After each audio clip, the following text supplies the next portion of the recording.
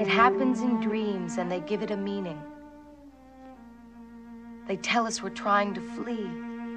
They say those wings are feathered terror, and our souls are grimed with fear. Surviving's the best we can do. We flee and defend, they keep saying. We attack and retreat and cause dying. Surviving's the best we can do, so they say. It's what they've told us. Surviving's the best we can do.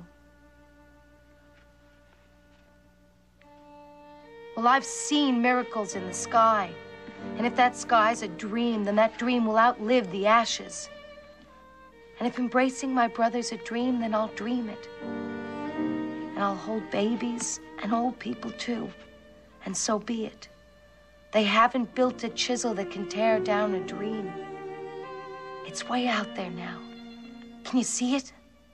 High flying. Way out there. Keep looking. High flying. In sunlight belief. High flying.